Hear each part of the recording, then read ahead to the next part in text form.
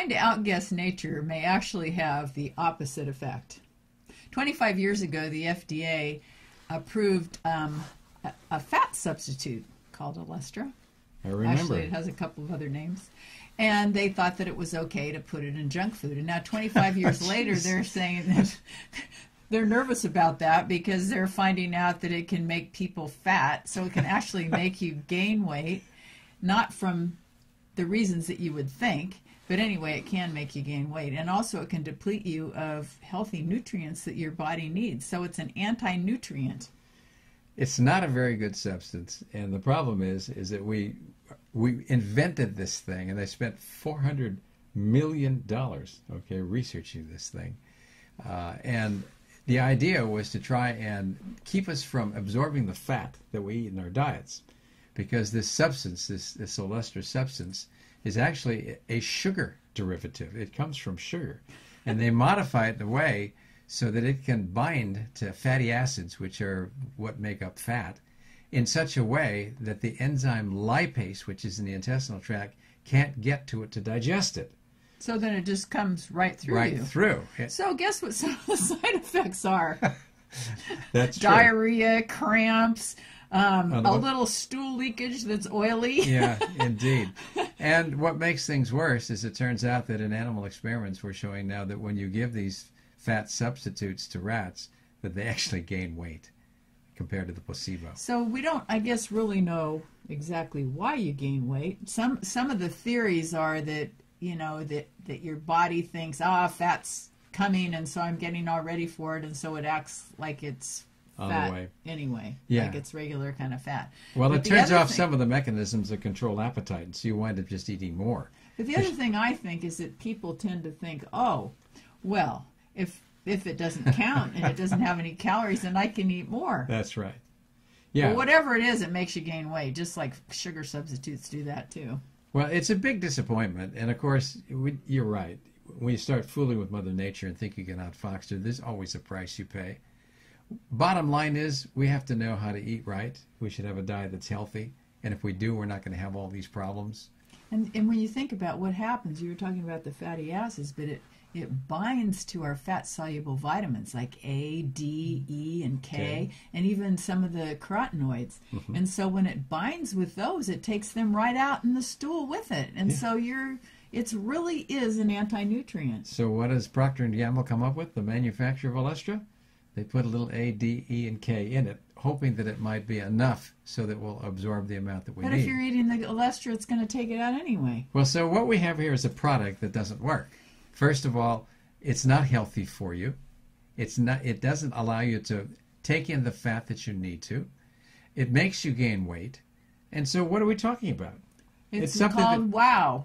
It's called WOW. In the potato chips, they're called WOW. Exactly. And there's something that's like Pringles that has it in also. I don't know what the name of that is, but it has another name that's called Olean. Mm-hmm.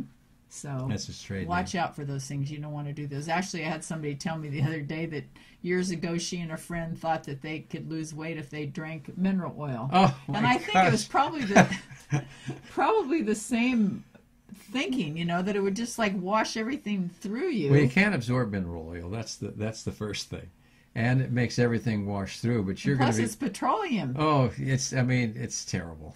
So, let's have a little drink of car oil. Well, here's what... That's right. Lose some weight, because everything's going to just wash through you. So in medicine, what do? We tend to try and treat the symptoms. We don't look at the causes, and here's another example of it. You can't get away with that, really. So you've got to find out, why am I overweight? What is it that's led to that? What are the deeper reasons, both spiritually or psychospiritually and physically? And there are lots of reasons why people gain weight. And there's on the home page, of this website, go there and there's a section that talks about what you do if you're overweight and how we look at overweight and why diets don't work and some of the things that you should test when it comes to the biochemistry and the endocrinology of how things work, and look at some of the psychospiritual reasons why people are overweight, at some of the sexual abuse and physical and emotional abuse that people go through often are responsible for it. Your thyroid can be off, your adrenals can be off. There's so many ways that things can be off that we don't really pay enough attention to. And then we start looking at things like Olestra or some of the artificial sweeteners. One of the other things that I want to point out here is that why is it that the U.S. approves things like this when U.K. and Canada don't approve of it? They've banned it and taken it off the market. And we sell $200 to $400 million worth of this every a year. Yeah. And think about it, it's only with junk food. Yeah, So that's how much junk food we're eating in the U.S. Well, let's look at some of the good things about Olestra. Oh, yeah? Olestra's got some really good things. It's used as an industrial lubricant. Okay? It's used as a paint additive. Oh, good. And it's good to remove dioxins and PCBs if you've been poisoned by them, because it'll absorb to it. It won't come out. So maybe it's okay to drink a little. Well, in those settings, that's what you want. You should store up your Olestra in case that happens. But aside from that, I think for human consumption, looking at nutrition, it's probably the worst thing that you can do. So we don't want to be jumping into artificial solutions. We should be looking at the underlying cause. What's gone wrong? Why do people overeat? What's happened to their metabolism? What's going on with leptin and ghrelin and with insulin and their resistances?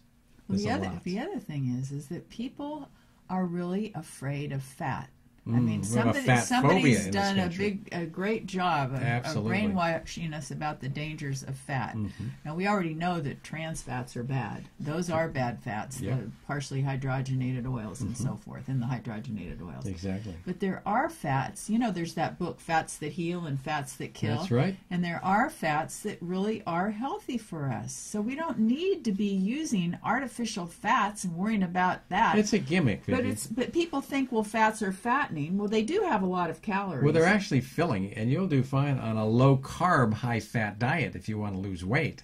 I mean, try the Atkins diet or the South Beach diet or one of the diets that are low in carbohydrates. Yeah, it doesn't take much fat to fill you up and to satiate you. Plus, you need saturated fat. You need cholesterol. If you don't have enough saturated fat and cholesterol, you can't make vitamin D. You can't make hormones. You can't make healthy cell membranes. Your brain would collapse. Your risk for developing Alzheimer's would go up. So saturated fat's important. Then we get to the essential fatty acids.